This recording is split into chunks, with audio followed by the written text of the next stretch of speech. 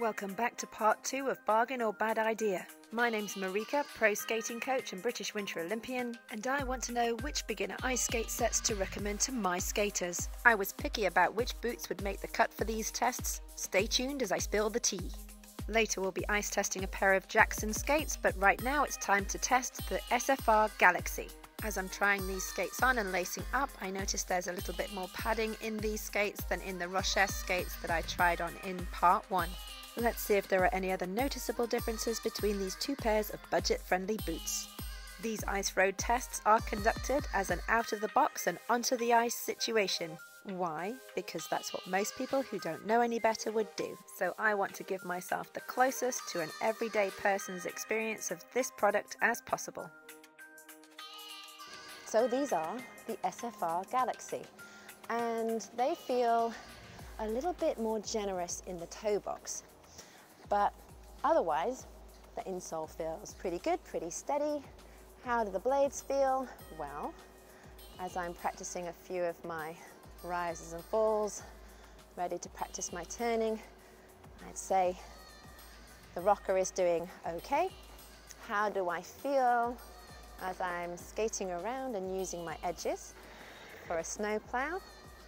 To be able to slow down and stop is actually pretty good. So the grind that this blade comes with seems to be mostly set up so that you can unbox and skate quite comfortably.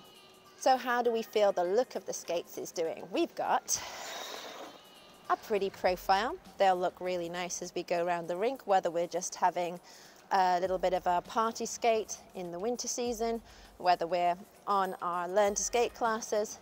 We really look like we've got the right kind of kit. But what about all the moves that are in our Skate UK classes? Well, we want to be able to know that we're going to be comfortable making edges when we're skating with edge pressure. A little more comfortable backwards than forwards. So I think the heel end, it's time for a bit of a sharpen there. But for turns, we're pretty good. So we'll be good for our first few levels at Skate UK.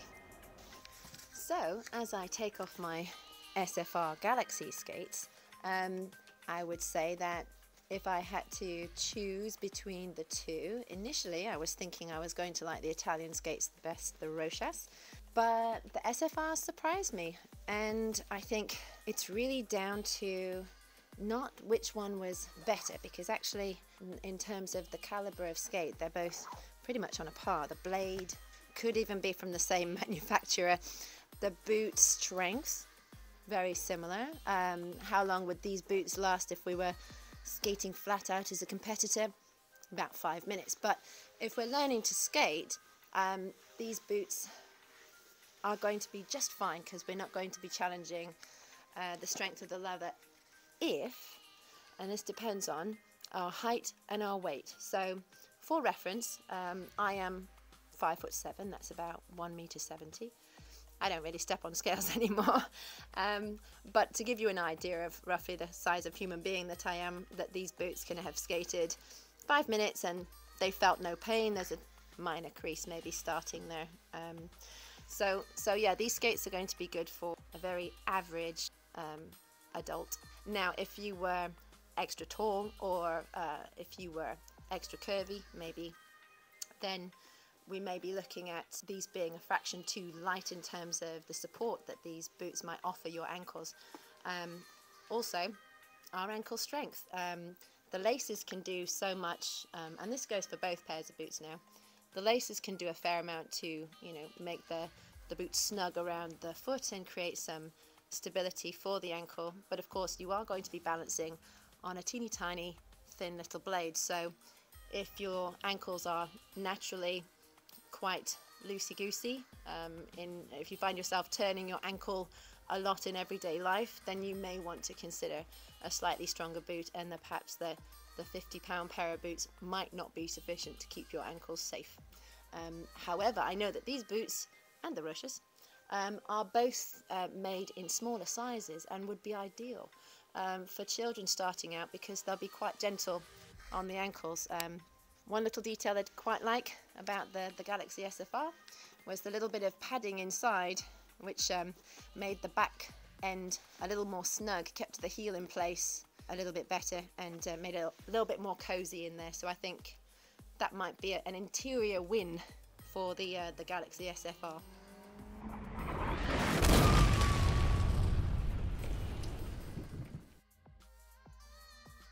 We're unboxing a pair of Jackson beginner skates, and one thing is a really clear difference from the get-go. These boots are the over £100 price mark, but if we do an extreme close-up of the blade, I want you to notice something really important. There's a slight difference between the very lowest part of the blade and the rest of the blade. This area of matte rather than shiny is the regrind surface area. So these blades are really intended to last. They are the Mark II Ultima blade, and the rocker and the toe pick is a little different than the two pairs of boots that we saw before. So the whole setup of these boots is just a little bit extra. We also look at the hooks. These hooks mean business. They're quite strong. There's 4 of them, nice and evenly spaced. We've got the crease notch here to help with mobility at the ankle. Looking at the crafting of the tongue as well. Let's just open that up. So we've got a little bit of softer but reinforced type nylon fabric here, which is going to be easier to tuck in at the side and less likely to create uncomfortable spots because it's thinned out the tongue in this area. So overall, as you skate a little bit harder in these skates, as you become a little bit more advanced, these ones should be a more comfortable ride. Well, we're going to see. If we make a side-by-side comparison, because frankly we are interested in what is the difference between a £50 pair of boots approximately and those that are a little bit more, and we look at the area where the blade is attached, and we'll see that the £50 pair of boots are using rivets, which means that the blades can't be substituted for others at any other time. And then we look at the brown soled Jackson boot, which is the ones that's a little bit higher budget, and we notice that they've all been set on with screws, which is usually an indicator of more quality, because then an expectation perhaps that the boot might outlast the blade somehow, or that the blade might outlast the boot and that you might want to transfer them and reuse them. So in many ways that makes them a slightly more economical option. This blade profile is filling me with confidence. The Jackson Company was founded by Canadian skating legend Don Jackson, the first dude to land a triple Lutz. So this starter kit has some pedigree and a corresponding level of craftsmanship. I'm on the ice with the Jackson XL skates, and we're going to see what they're capable of. We're going to start with a stop. Blade feels fairly keen out the box. We're going to check out the rocker of the skate and make sure that it all feels good. Taking some 3 turns. When we can skate forwards and backwards 3 turns with relative ease, we can have confidence that the blade is well crafted, and that's exactly what we're seeing here. Well, so far in our road test, the Jackson XL seem to be doing extraordinarily well, so I feel like it's time to take these puppies for a stronger road test. Let's go. As a pro accustomed to high spec and specialized equipment, to feel so confident in a base model kit was something that I really wasn't expecting. There's more support in these boots, and there's definitely more responsiveness in these blades. The first thing I really noticed about the Jackson XLs, apart from the nice comfortable padding inside the boot itself, is that we have a genuine blade, a well-crafted blade. It really makes a significant difference to how we feel when we skate. The care and attention that's taken to crafting the exactly correct radius of the rocker of the blade, the placement of the pick, these factors all really play a big part in the fine-tuning of being able to learn skillfully to skate. And that's why I'm happy to say this beginner starter kit from Jackson, I highly recommend. Wrapping up, we can say that £50 ice skates can be a bargain if you're using them for the right skater.